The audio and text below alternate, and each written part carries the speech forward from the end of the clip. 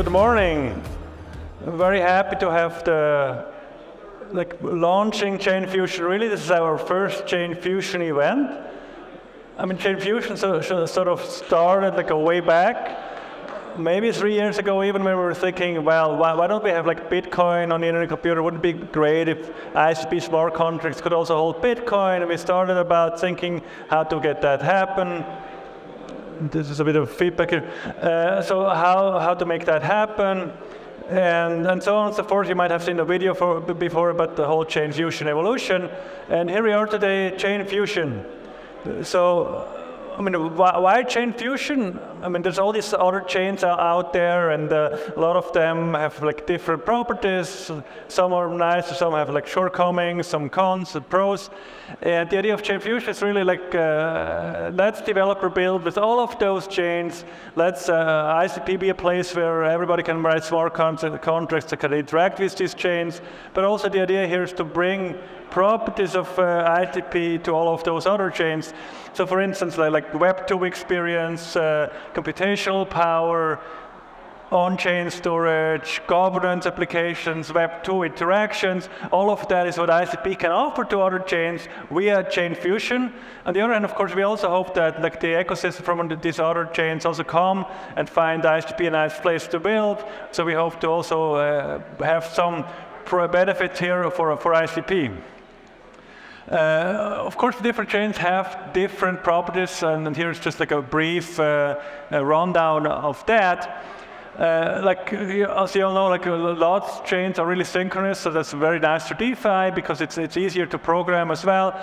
Whereas on ICP, smart contracts are asynchronous because otherwise you can't scale, right? If you want to scale, you really have to have a distributed system. If you have a distributed system, it has to be asynchronous by design.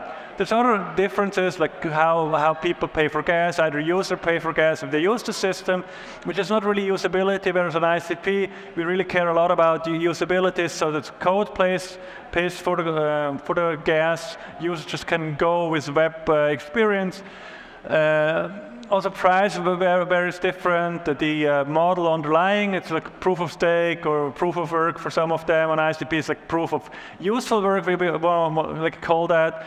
Different security, sort of assumptions or philosophies as well, to some extent.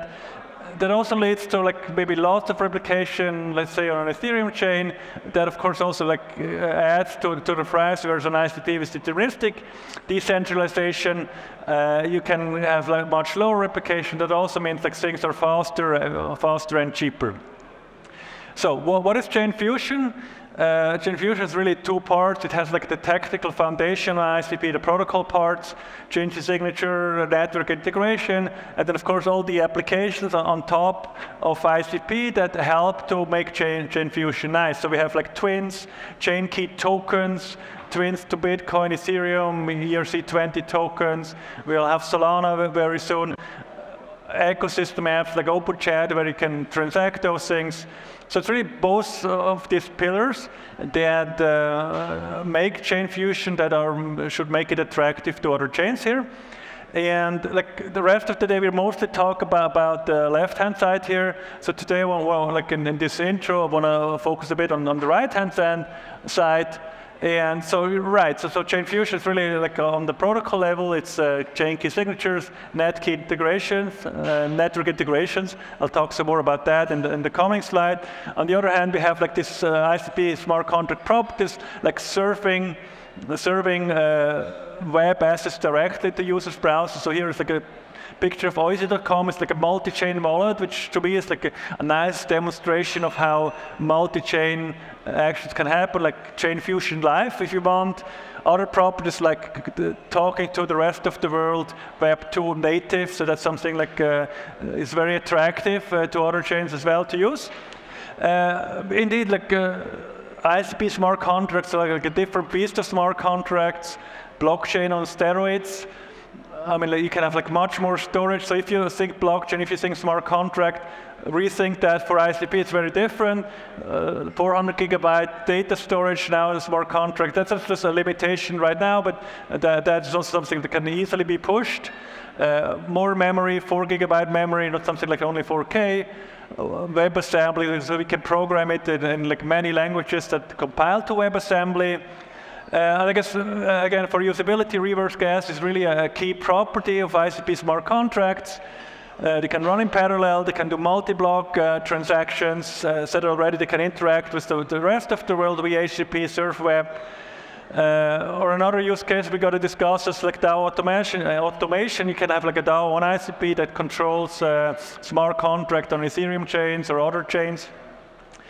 But let's talk a bit about the foundation here. Like obviously I get excited about that a lot, and so I want to share some of that excitement with you. Let's look at the chain key signatures first. So chain key signatures allow ICP smart contracts to own a public key, to control a public key, and that public key can be an Ethereum public key, it can be a Bitcoin public key, it can be a Solana public key. So with that, they can actually natively own tokens on other chains. So now you can build smart contracts that can transact automatically Bitcoin, or you can sell Bitcoin and buy Ethereum with a smart contract. You can sort of work balances across these chains, like tons of application. And so they can sign transactions, submit them to other chains via HTTP out calls. And the way this works is really like with threshold signing, so like the nodes of an ICP subnet collaborate together to produce a signature with respect to that public key. So it's like network custody, if you want. Of course, there's more to that. It's just not only signing. You need to generate those keys. You need to set them up. You need to reshare those keys. So there's a lot of cryptography going around here underneath the surface.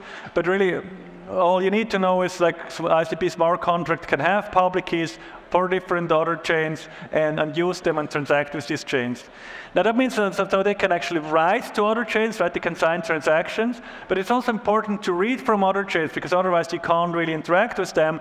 And so that's why, right, signature schemes that we support here is like ECDSA, that's live since like 1.5 years, so that allows you to do Bitcoin. Schnorr, we have the test case live just now, so you can also do ordinals, and you can do like other chains that have Schnorrs. And then EDDSA is coming very soon next. It's like a minor modification of Schnorr, so that's coming soon, coming very soon. That will allow you to also transact Solana transactions.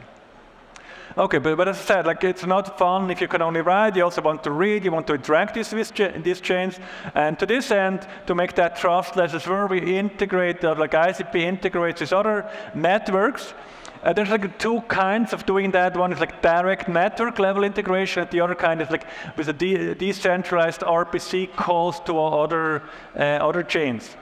The direct network integration is built for Bitcoin, so where ICP nodes also have like light clients of the Bitcoin network. All the nodes pull in that blocks from Bitcoin, and then analyze those blocks and provide like the UTXO sets through consensus to ICP smart contract. So now as an ICP smart contract, you can access the UTXO set, the latest UTXO set from Bitcoin. You can manage your Bitcoin like that. So it's like you can read from Bitcoin in a completely trustless manner, in a decentralized manner.